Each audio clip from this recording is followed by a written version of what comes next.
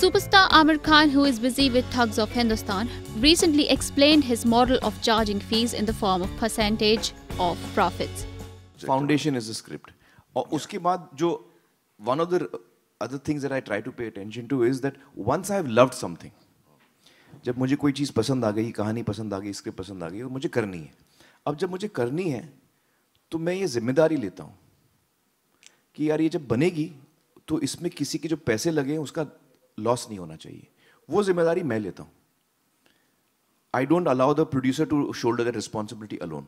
जब मैं फिल्म चुनता हूँ तो मुझे अक्सर प्रोड्यूसर, डायरेक्टर, फाइनेंसर सवाल नहीं करते कि आप भैया ये फिल्म जो चुन रहे हैं इसका नाम तारे ज़मीं पर है, इसमें एक बच्चा है, डिसलेक्सिक बच्चा है, कौन आएगा आपकी ये डिसलेक्सिक बच्चे की फिल्म देखने के लिए. दे डोंट क्वेश्चन मी. जैसे कि आपको जो बनाना है बनाइए, वी ट्रस्ट यू. जब वो मुझ पर ट्रस्ट कर रहा है तो मैं उसको लेट डाउन कैसे कर सकता हूँ. जिम्मेदारी मेरी बनती है. I don't charge a single rupee for my films.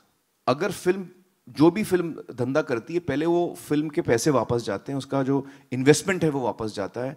जितने लोगों ने, हाँ, जो कॉस्ट निकल गया है, when everyone is paid and all cost are recovered, I become a percentage in profits.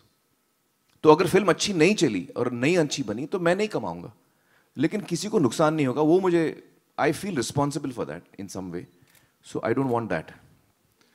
So that is one of the reasons also why my films become successful.